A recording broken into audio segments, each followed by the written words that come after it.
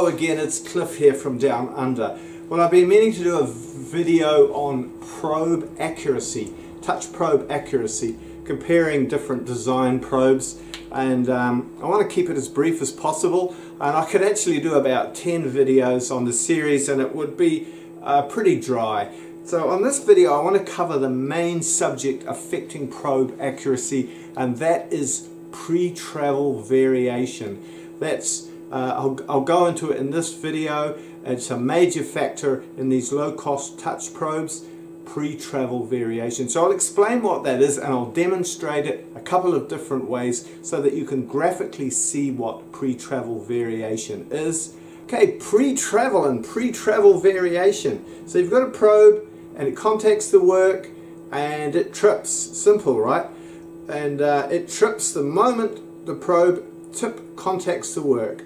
Well, it isn't quite that simple, unfortunately. What happens is you get pre-travel and pre-travel variation. And pre-travel variation is the problem one. Let's say that's your stem. They're all flexible to some degree. So, can you see that okay? So you've got your stem. So it comes into contact with the work, and the first thing that happens, it doesn't trip, it flexes the stem. Trying to get this really to show. So the first thing that happens is that you get stylus flex. Then you get the trip, the electrical break inside the probe. Now if you rotate the probe around to a different position, you'll get a different flex. You'll get a different pre-travel. Call it pre-travel variation. So in this different position, it will only bend a tiny amount and then it will trip. So that difference in flex between one rotary position and another is what we call pre-travel variation. And the more flexible your stylus assembly is, the more pre-travel variation you get. The more stiff your stylus assembly is, the less pre-travel variation you get for any given spring rate. Now obviously the high-end probes like the Renishaw and Blum and Heidenhain and so on have very sophisticated calibration and compensation software which compensate for those errors. So they still have pre-travel and pre-travel variation, but it's carefully mapped and it's compensated for. You have spindle orientation and you have software which accounts for those pre-travel variations. So they get around it that way. But with a low-cost probe that doesn't have that compensation software, it's a really good idea to get the flex down to a minimum so that your pre-travel and pre-travel variation is at a minimum. Probably the easiest way to demonstrate and measure pre-travel and pre-travel variation is to put a dial indicator, a light finger indicator, on the tip of the probe and jog it very slowly up against the face. And when the probe tip contacts the face, it will stop the traverse and you can measure, you can see on the dial indicator how much the pre-travel is. I'll just set up this camera on a tripod and you can see that in action. Okay, so we've got the impact tolerant touch probe set up with a dial indicator mounted on the head, and this is the procedure I suggest in the operator's manual that comes with the probe for owners of the probe to measure pre-travel and pre-travel variation. So you can see I'm just going to jog up against that face at a slow speed, and when it contacts it you'll see the actual amount of movement before trip. See, there it is about 1.5 hundredths of a millimeter. So I'll back off. Now we'll turn it to a different position. There it's about 1.25 hundredths. Turn it to a different position. There it's about 1.25 hundredths. There it's about, it's hard to see without getting in front of the camera, but it looks like about just over 2 hundredths. So the idea is that each probe is slightly different, and you probe up against the face in different rotary positions, and you note down what is the pre-travel maximum and minimum, and the mid-range the pre-travel variation midpoint is a distance that might be, for example, 2/100ths of a millimeter. So that is a radius dimension. So you would reduce the diameter of the stylus tip. So you measure the stylus tip with a micrometer. Instead of entering that in the tool table as tool number 99, the diameter, for example, of 4 millimeters, you would reduce the diameter by 2 times the radius of the average pre-travel. So it would be 2 times 2/100ths, or 4/100ths less than 4 millimeters, or 3.96 diameter. And that would be the best setting for that particular probe. They're all pretty similar. But if you want to do high precision work, it's best to measure your own probe in that way and set your pre-travel, and that diameter is the effective diameter, not the actual diameter of the stylus tip, but the effective diameter. Okay, now we'll measure Tormax SPU40. This is the first probe I ever bought, and it got me started on this probe venture back in about 2015. Okay, so we've got it set concentric, we've got the dial indicator touching on the tip. We're going to slowly jog up against the face and see what the pre-travel is in that rotary position. It's 11/100ths of a millimeter. That's quite a lot more because it has a slender, flexible, self-sacrificing stylus, whereas the Hallmark ITTP has a stiff, solid stylus and uses retraction to avoid damaging the internals. Most of these probes use self-sacrificing stylus to avoid damaging the internals. So in that position we've got 11/100ths, and in another position, let's go back a bit to a different rotary position. There we've got about 7/100ths, and so you can try out different positions for your particular probe and find what the pre-travel variation is, because it's not, pre-travel in itself isn't a problem because you can enter an effective diameter in the tool table. It's the pre-travel variation that's the problem, so you need to find the midpoint. In this case it's between about 6/100ths and 0.11. Find the midpoint, which might be, what is that, 0.85. So that's the radius amount. So take 2 times that off the actual diameter of the tip of the stylus and enter that in the tool table, and you'll have the best possible setting. But there's still a variation there that won't allow you to position as accurately as a probe with less stylus assembly flex. So on that first test, where we jog very slowly up to a face, we're measuring pre-travel and pre-travel variation. That's both those errors. Okay, let's run the probes on a CNC mill to actually show the pre-travel variation. So let's start with the Tormax SPU40, which is a typical fairly light, self-sacrificing, flexible stem stylus, and we've dialed it in concentric there. And what we're going to do is do a very simple probing routine. In the Y, we're going to probe and set the work origin, and then we're going to find Y. Now it should be 0 in theory because you've already set the work origin on that face, and then when you re-probe it to find Y, it should be 0. But we'll turn the spindle to different rotary positions and you'll see the discrepancy coming up. Okay, so we're all ready to conduct the test. Just to show that the stylus tip is concentric, I've got the dial indicator in contact there. Hopefully you can see that alright. So the stylus tip is concentric. We'll set it in a particular rotary position, and we'll probe in, set probe Y, set work origin. Now if we find Y, we should get 0 again. Well, it's 2 microns different. There we are, it's exactly 0. So now if we rotate the probe to a different position, say there, where we're going to get a different pre-travel amount, the tip is still in the same place because it's been dialed in concentric. But if I go Y, if there's no pre-travel variation, we should get 0 again. Find Y. And we're getting 0.54 hundredths of a millimeter. So that's about 2 thou pre-travel variation. Okay, let's test the Hallmark ITTP. It's got a much stiffer stylus assembly. It should have less pre-travel variation. We've got that dialed in concentric there.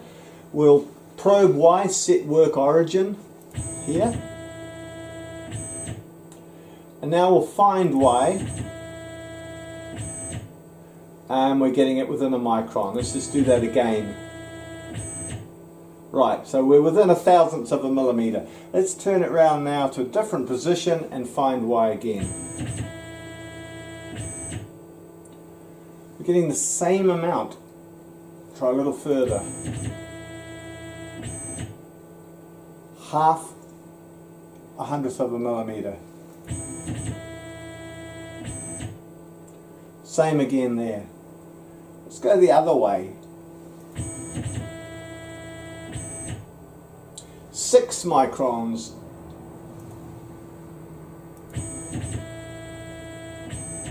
7 microns. 5 microns. So the maximum we're getting is 0.007 of a millimeter versus 0.05 of a millimeter with the more flexible stemmed probe. I've conducted this test and similar tests over the years and got slightly different results because there's lots of subtle variables here. When the contacts actually break sufficient to trip the opti-isolator in the main control board varies slightly. You get different momentum issues with different feed rates. The dialed in concentricity of the tip affects it as well. And so if you were to repeat this test, you probably get slightly different results, but you should expect to see a big difference between a flexible stem type of probe and a very stiff stem type of probe, such as this one. And on that second test, where we are using the PathPilot probing routines to jog up against a face, we are not measuring pre-travel, we're just measuring pre-travel variation. Pre-travel has already been removed from the equation by the selection of those 2 probing routines. So we're just measuring pre-travel variation. And one thing I didn't mention was that some of you will be thinking, well, you know, pre-travel variation is a big deal. I think I can justify getting a really high-end probe, and you can spend, gosh, you can spend up to 20,000 US for a high-end Renishaw with all the calibration software and spindle orientation and compensation software, and you can work to within 1 or 2 microns, 1 or 2 thousandths of a millimeter. But the problem is that these machines are actually not that accurate anyway, and horses for courses. There's all sorts of issues with these machines, minor problems to do with backlash, lost motion, stiction, friction, out of squareness of the head, gib adjustment, racking, thermal expansion. There's a whole list of things, errors in the TTS and the spindle, and they're all like 1/4 thou or 1/2 thou each. But they will typically not balance each other out, and you'll end up with an error in this in your low-cost CNC machine of anywhere between 1/2 thou to 2 thou. And if you dial it in really carefully, you might get it down to 1/2 thou. So there's not really much point in having a high-end probe. It needs to be something within the range that suits your machine and is justifiable from a price point of view. I mean, a Haimer makes a lot of sense. It's not a high accuracy device either. There's problems with it as well. It doesn't have pre-travel variation, but it has parallax errors and various other errors to do with calibration and mechanical errors in how it returns to 0. And you really can't work any more accurately with a Hymer than you can with, for example, the ITTP, and you don't have the advantage of automatic probing routines. Well, those two quick tests show pre-travel and pre-travel variation, and if you're a bit short on time, that covers the guts of this video on probe accuracy. But so thanks for watching. If you have to move on, I'm going to go now more deeply into pre-travel variation and related subjects. For those of you who are interested and have time, I'll do some more tests and dismantle a probe and show you some of the theory behind what's going on here. Cheers. Some of you may have noticed I've been using a finger indicator for getting these distances and measurements. And a finger indicator is not generally recommended for high precision, but it has advantages. It's very light in its pressure, and for short distances it's quite accurate. Just show you here, I'll come into 0 on the dial indicator and set the Y on 0. Let's move at 0.1, which is the sort of range, and you can see there we're getting a pretty accurate representation of 0.1.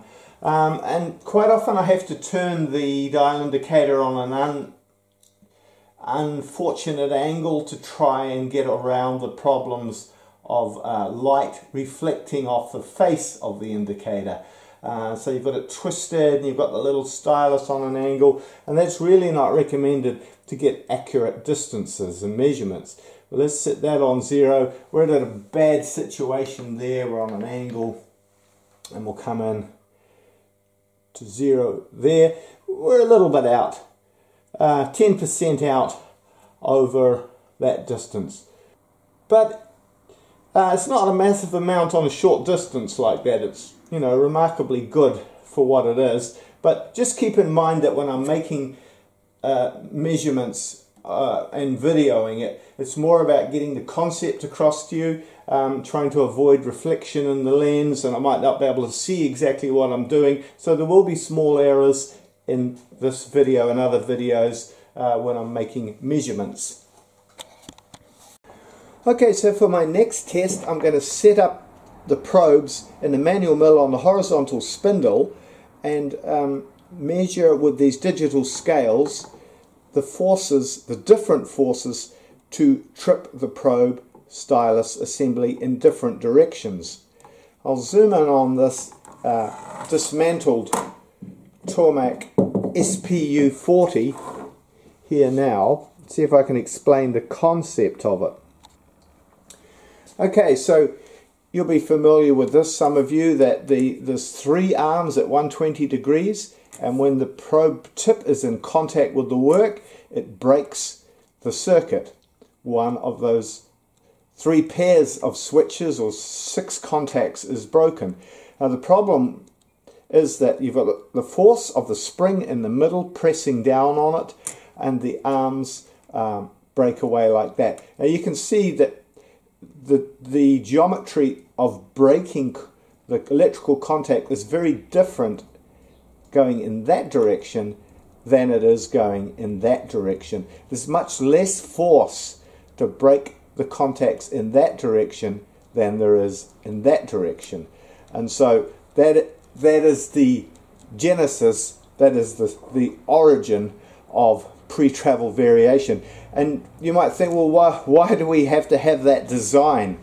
Well, it's a very good design. A tri-swing arm, essentially 3-point contact, or 3 pairs of balls, is very good to return the stylus assembly back into its central position. And this probe is not just about measuring deflection, but it's also about returning back to its dialed in central position. It's easy to forget that. And so the reason why this design is used on virtually all of these probes is because it's very good to return back to 0. But you get this pre-travel variation problem.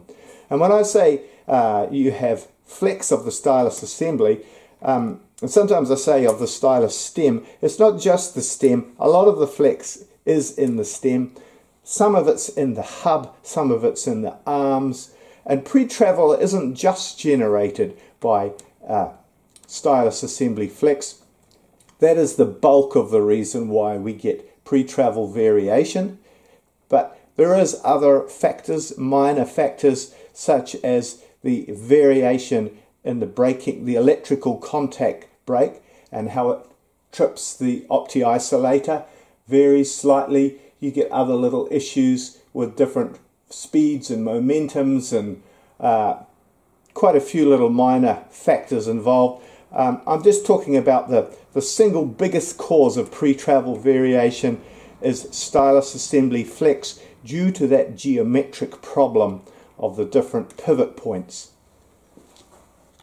So I've got it set up in the horizontal spindle here, and I'm going to do 3 different tests. I've got a dial indicator touching on the tip of the probe, and its probe's been dialed in concentric, and when it comes into contact it will show the amount of flex, the linear measurement of movement.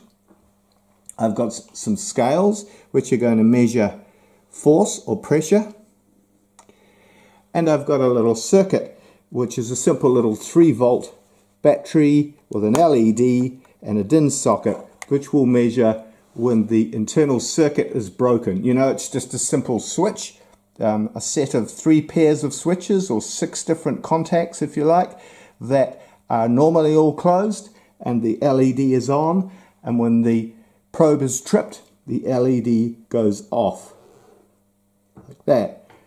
So that's telling me the trip point or the electrical situation. So I've got 3 different tests running at once, so I can do some interesting tests here to show pre-travel and pre-travel variation.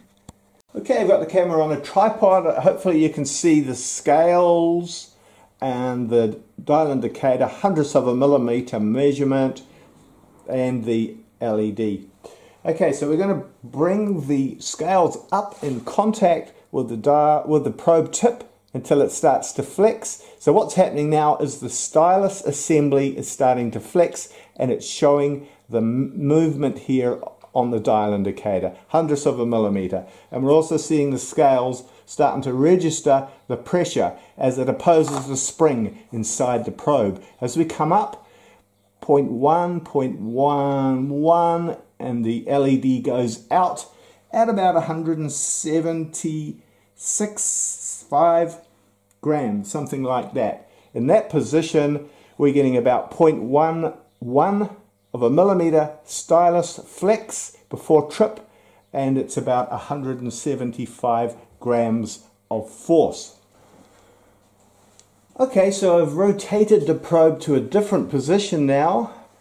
It's probably about 20 degrees rotated, and hopefully you can still see the 3 measuring scales here.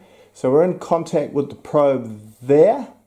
So started to flex the stylus assembly, and we're going to go up until the LED goes out, which is there at about 600. It's hard to see with the camera in the way, but that's about 96 grams of pressure and about 600ths of pre-travel.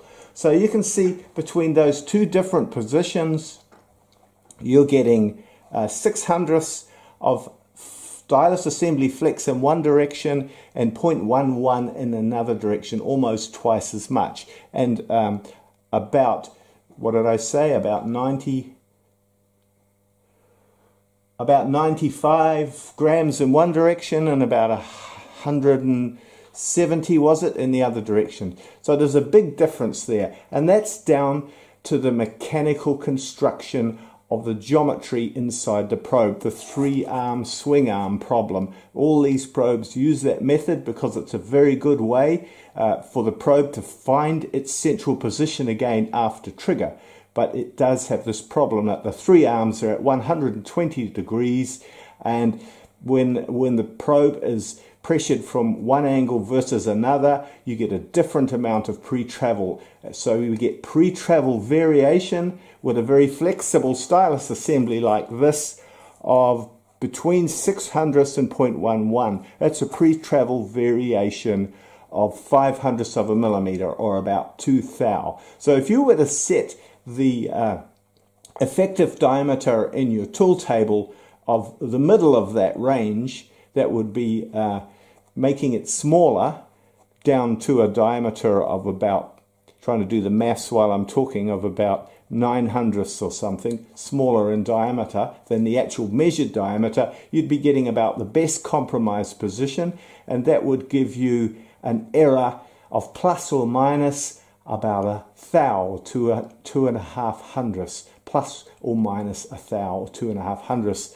pre-travel variation with a probe like this. So obviously, if you can get the stylus assembly to be less flexible, the pre-travel is less and the pre-travel variation is less, and you're more able to set the effective diameter at the midpoint, and you're going to get less flex and less pre-travel variation, and you're going to get perhaps down to 1/4 of a thou or 1/2 a thou plus or minus, which is a much better situation. Obviously, you're tackling the fundamental cause of the problem here and not trying to address it with compensation software or rotary spindle alignment, turning the spindle each time and so on. Better to get to the heart of the problem, which is the stylus assembly flex. Okay, so we've got the Hallmark impact tolerant touch probe set up now with a much stiffer stylus assembly. I found the position 1 extreme. Let's just test that. So we've got it returning the dial indicator 100ths of a millimeter. Oh, it's not quite returning to 0, but I'll take that into account. So we're winding up there. Breakaway of the contacts is about there, about 3/100ths of a millimeter. 3/100ths of a millimeter pre-travel in that position, if we take into account slightly off-center 0 to start with. And that's about 140 grams, something like that.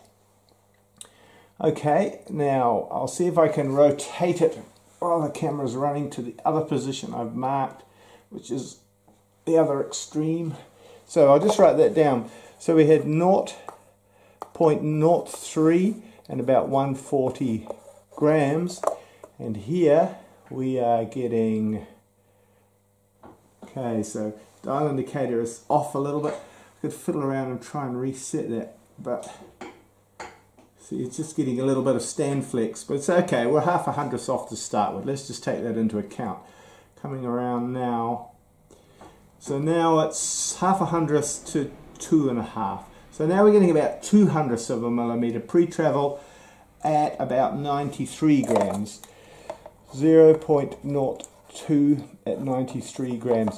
So you can see there the pre-travel variation is between 0.3 at 140 grams, that's just over a thou, and 0.2 at 93 grams, that's just under a thou. So that's much less pre-travel variation than the flexible stem stylus, where I was getting 6/100ths and 110 grams, and was it 11/100ths at 180 grams. So a fraction of the pre-travel and pre-travel variation, and if you set the midpoint between the two in your effective diameter for your tool 99, you're going to get a tiny amount of plus or minus of I won't do the maths in my head, but you can work it out, a much less amount of pre-travel variation there. So thanks for watching, guys. I hope there's been something of interest for you in there. I might do some more videos on accuracy if I get a chance. Cheers.